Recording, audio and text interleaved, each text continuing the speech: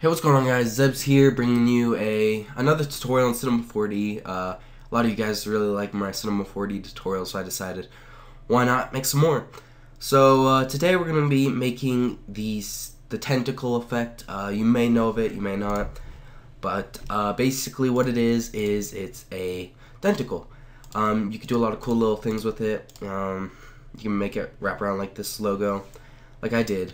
And yeah, it has like a lot of potential, but it's kind of, I don't know, you can do a lot of stuff with it basically. So I'll just be showing you guys how to do this today, not like all of it, just this tentacle. And also, if you guys do want a tutorial on this render, leave a comment down below and I'll make it, I guess. So I'm just gonna delete everything, and then let's see here. Yeah, we'll just leave this, whatever. So to do this, what you're gonna want to do is you want to get your freehand tool, so you can generally make your. Whoops, my bad. I'm gonna set my Steam to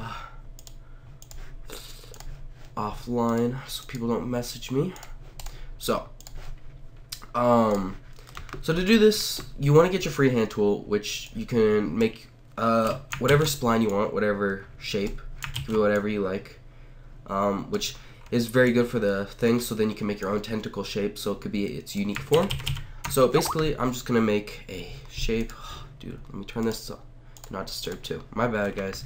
So we're just gonna do a U because we're gonna have it wrap around this logo. So just do a fairly big U like this, or an upside down U, I guess you could say. It doesn't really matter.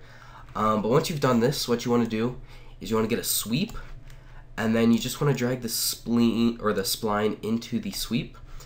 And then once you've done that, get a circle and drag the circle into the sweep. And what this will do, it will make a Reaper X effect, which I'm going to show you the difference between this tentacle effect and the Reaper X effect in a second, why the Reaper and this have their different abilities and why it's better for their certain things. So once you've done this, as you can see, it's obviously a little bit too big. So we're just going to click the circle. And then in the object to the radius, you can edit the size of this. So I like to use 10. I feel 10 is a good thickness, but I mean, it really depends on the render. But once you've done this, what you're gonna wanna do is go into sweep, or here, I'll show you this. If I click this and then I drag it up so you can see it, it's basically just like Reaper X.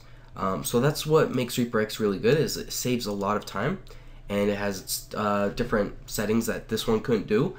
But this one has its own unique settings too. So once you do that, click your sweep, go into details, and then down here on scale, you can edit it by clicking these blue circles.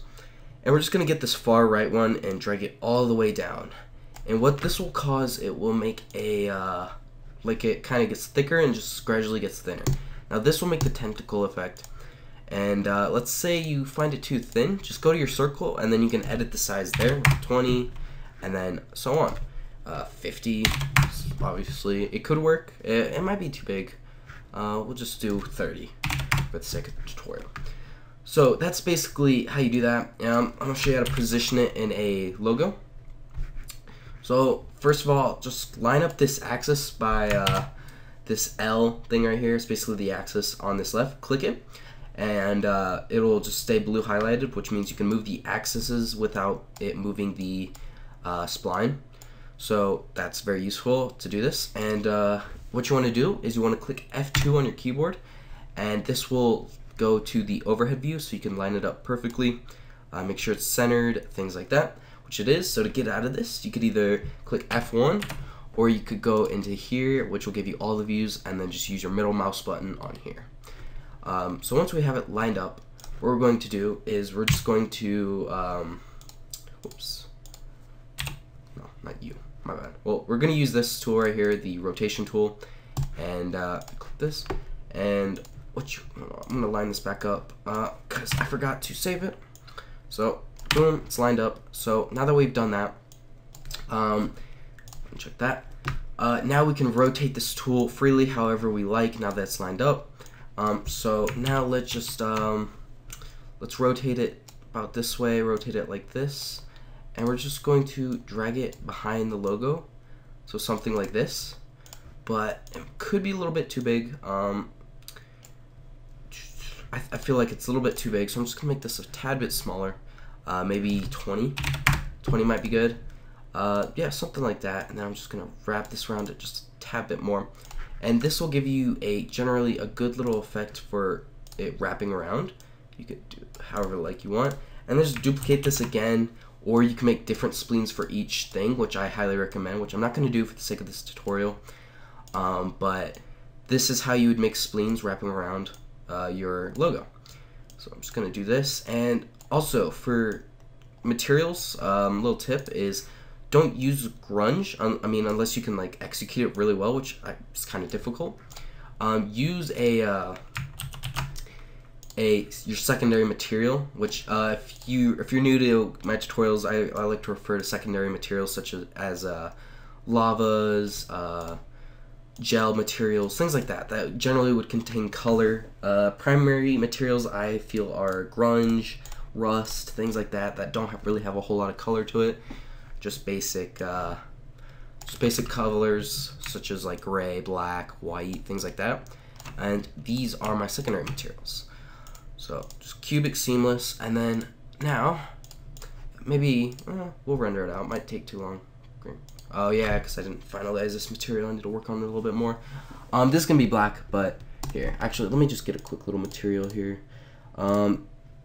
This isn't gonna look good because I haven't messed with this material with this. So I'm just gonna show you what it would look like rendered out with this tentacle.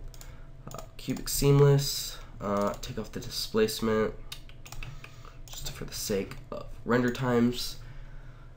Dark gray. Oh yeah, never mind, it's fine. Don't worry about that. So boom. We're just gonna let this render out really quick so I can show you basically what it would look like once it's done rendering. I did this kind of sloppily. Sloppily, it's not even a word, but as you can see here, I have it clipping through the logo. You don't want to do that, but I did kind of rush through this just for the sake of the tutorial, but this will be what it would look like. You could add more detail by making smaller ones and just it wrapping around the logo, like I did in my other one. So I'll show you that. Oops, I closed out of it, open it, but generally that's what it would be like. This type of tentacle has a lot of potential to it. So what I meant by this is I made smaller ones and I just had it wrap around the logo, but I didn't have it going smaller.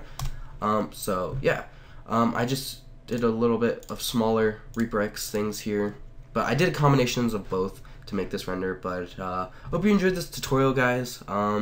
Leave a comment down below if you want to request a tutorial that I should do, because you guys are the viewers, so I'll be teaching you guys stuff that hopefully you guys want. And yeah, so yeah, just leave a comment down below what you would like to see. And I also have a question on if you like to keep up to date on my store, what would you like me to release next? I like to release materials in packs a lot, but I want to release something new, something that you usually don't find on someone's store. So leave a comment down below on that as well if you just want to help me out. It's up to you. But hope you enjoyed this tutorial, guys. I've been your host today, and I'm out. Peace.